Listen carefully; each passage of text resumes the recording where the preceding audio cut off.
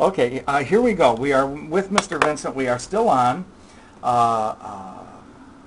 Sergeant Pepper's Lonely Hearts Club Band. Where are we at now? Well, I'm amazed that I could think of it because I feel like I got about 2 hours of sleep last night. But we got through 3 songs of Pepper's last time, and we're hitting fixing a hole. And actually, if I look at the song list, this is really such a McCartney album. We started out with Sgt. Pepper's Lonely Hearts Club Band, McCartney. With a little help from my friends. That sounds like McCartney. It's just cute, you know, and he tends to lean toward the cute. Then we have a Lennon song, Lucy in the Sky. Now after this, we have Getting Better, Fixing a Hole, She's Leaving Home. Right in a row, that's all McCartney. All right? So in any case, yeah, I thought we were doing Fixing a Hole. We're doing Getting Better. Okay. Getting Better is a really simple song, but it's again, really well constructed. Starts off with the changing. And what that is, it's an F chord with an added ninth. That's an F chord with a G note in it. And why is it called a ninth? Well, if I count up the scale steps from F, 1, 2, 3, 4, 5, 6, 7, 8, 9. That's the ninth note off the F Lydian scale. And it's way up here in the octave. And then it goes back down to a C chord. We're in the key of C. This is basically a 1-4-5. This is a very simple song, but again, it's so well crafted that he keeps the listener's interest, you know. And again, we have Harrison experimenting with, you know, guitar textures. That sound. I don't know how they got the sound they got, but they got it, and it's a cool tone. It's a very cool tone, and it's McCartney. It's Harrison again experimenting to the fullest. Mm-hmm. He's getting not as Harrison is getting not as innovative as he was, say, on Revolver, because he's developing more interest in the sitar now, and he's kind of getting away from the guitar. Okay. Okay. So we have the song starts with the chorus, which is unusual. It's getting better all the time. All right. So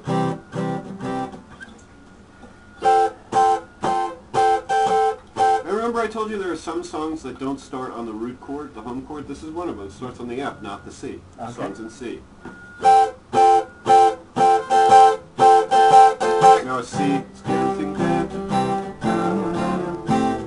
Actually, then we go to G. Used to get mad in my school. Now this is a cool thing, a cool little device.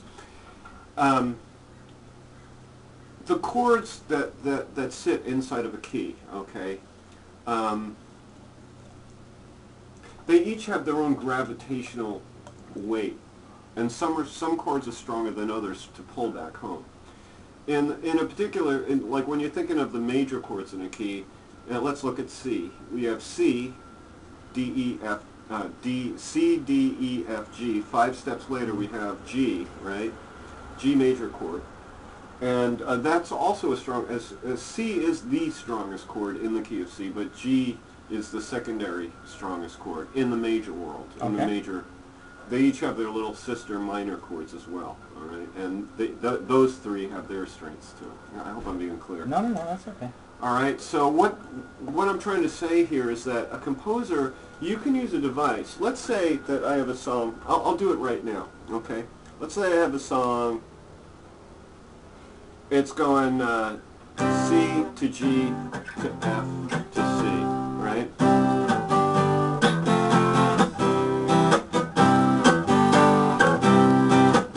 Now I'm going to go up to the second chord of the key of C, D minor. I'm going to sit there for a while.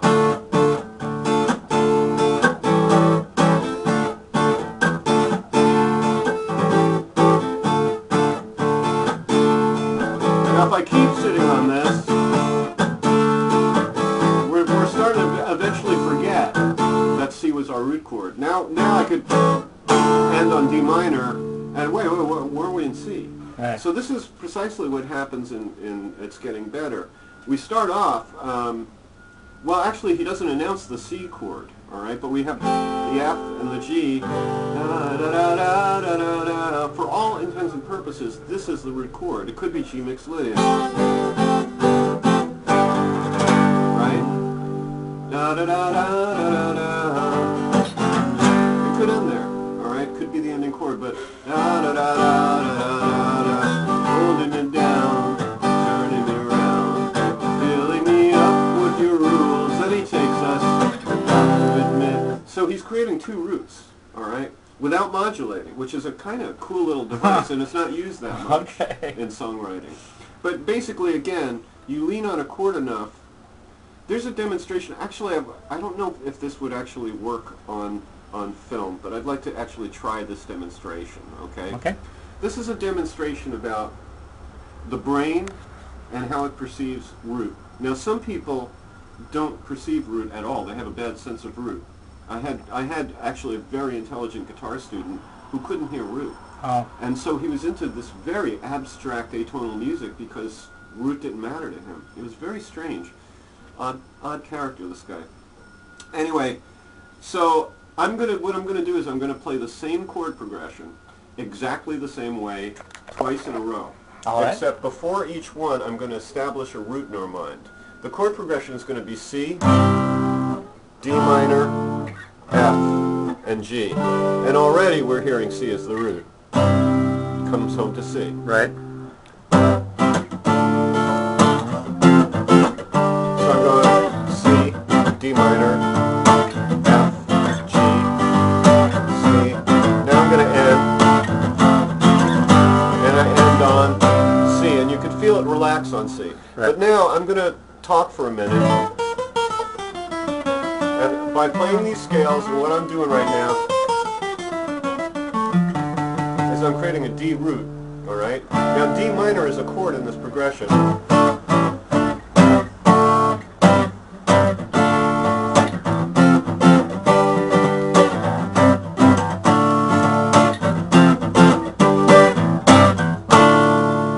right? Same exact chord progression played twice in a row.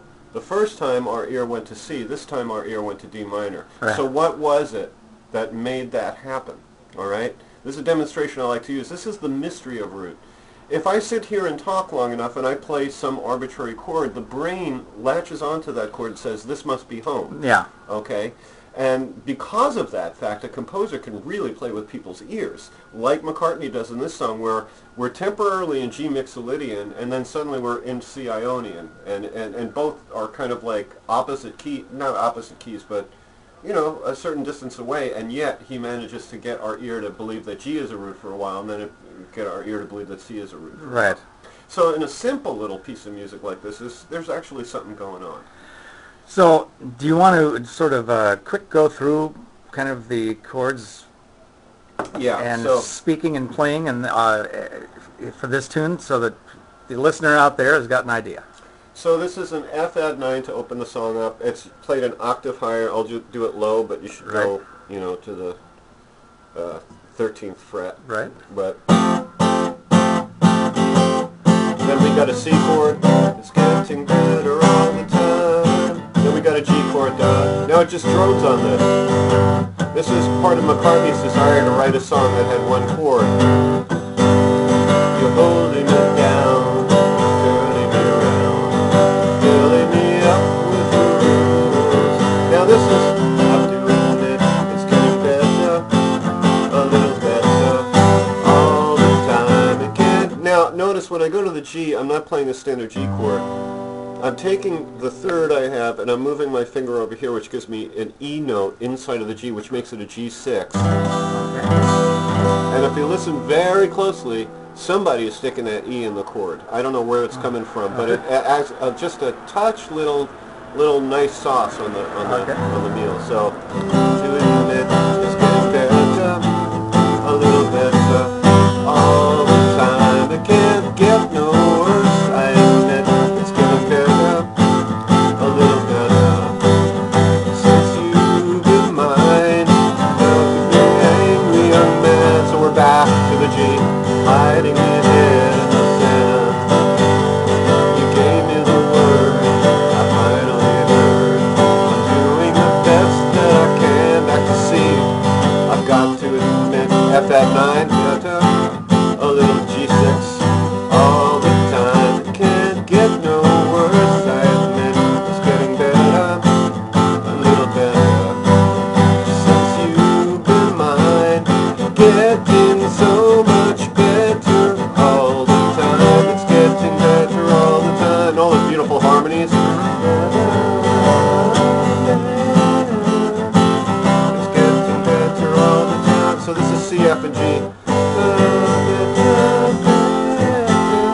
it's interesting what comes up here.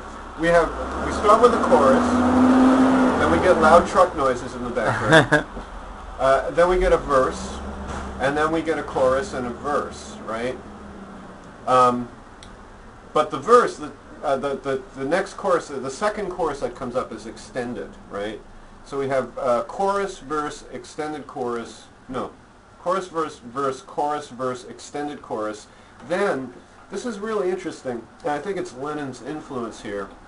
One guy speculated, one of the authors in the books I've been reading speculated that Lennon actually contributed a lyric. I used to be I used to be cruel to my woman. I beat her and kept her apart from the things that she loved. Man, I was mean, but I'm changing my scene.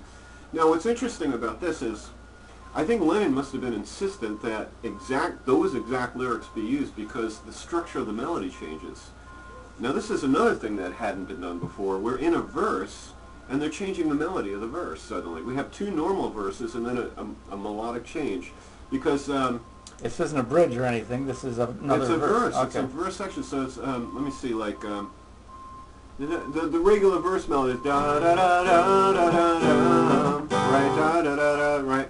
Everybody knows that. But the third verse goes da da da da da da da da da da. Used to be cruel to my woman, I beat her and kept her apart from the things that she loved. Man, I was mean, but I'm changing my scene, and I'm doing the best that I can. Completely changed the melody up. Then we go into the chorus. So in a way, it's almost a bridge. It's just that we're expecting a verse there, and it's a verse, but it ain't at the same time. Yeah, but think about the theme. All of a sudden, it becomes this kind of rather darker. Right, it becomes darker. And so it's this sea change in yes, indeed, in the theme. Good call. And you can hear it. This is when they open up. It's something called opening up, when the drummer reduces the amount of times he's hitting the drums, making space. It's called opening up. Okay. You know, you should open up over there, is what you say to a drummer. But also, they introduce the sitar at that moment, which gives it, you're exactly right, gives it a dark edge. And let's listen to it so you can really hear it.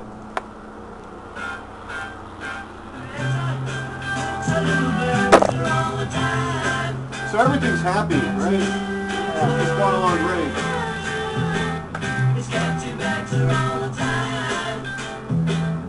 The bass is amazing in this.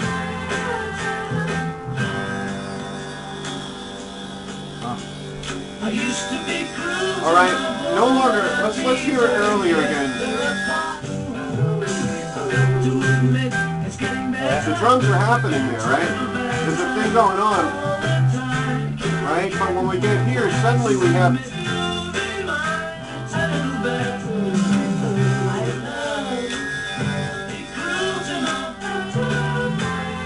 Now it goes over to bongo drums. Very opened up now. Harrison with the sitar. Yeah, beautiful two-part harmony. Excellent. Then they bring in the rhythm. And McCartney with his octaves. Amazing. Highly influenced. There's so much that's the Beach Boys on this record. Yeah, you could hear it in there. You could so hear it. Now, I'll ask another dumb question. Was Harrison vocally, was he as important to the Beatles as he was on guitar? Yeah. I mean, they're doing the whoo, that's Lennon and Harris. Okay. You know, that's the thing. I mean, they were all equals when they started the band. Yeah, Harrison was younger, so they kind of treated him like the kid. And he did kind of get pushed aside a little, but in terms of the musical performance, he was just as much there as everybody else in the band. Okay. You know? All right.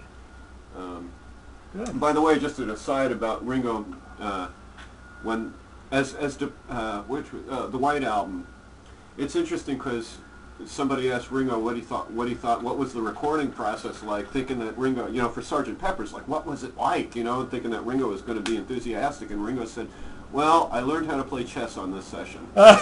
And the reason why, obviously, they did so much production work. Yeah. That you know, Ringo was bored to tears. He was happy with the White Album because we have a band again.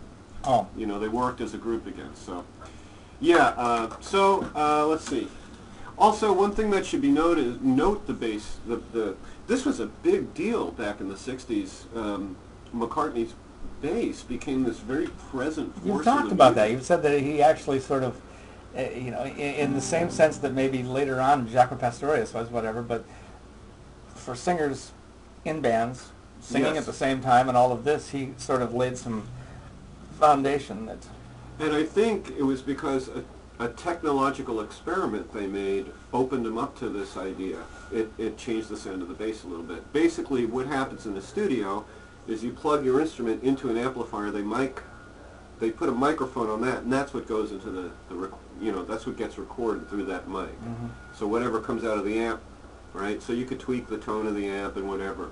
But what they tried, probably even in Revolver, they plugged the bass direct into the board. Oh. So there was no middleman, there was no amplifier. And that gave the bass this incredible presence suddenly. And McCartney must have loved it, this idea that, like, okay, now the bass is outstanding as any other instrument in the group. I'm going to use my melodic brilliance to create, these wonderful bass lines that it created. It's not just the tuba in a polka band. Right, exactly. Yeah. Yeah. Okay. And let's see if there's any other surprises in this side. There's an interesting thing in the background harmony. Listen closer the better. Next one.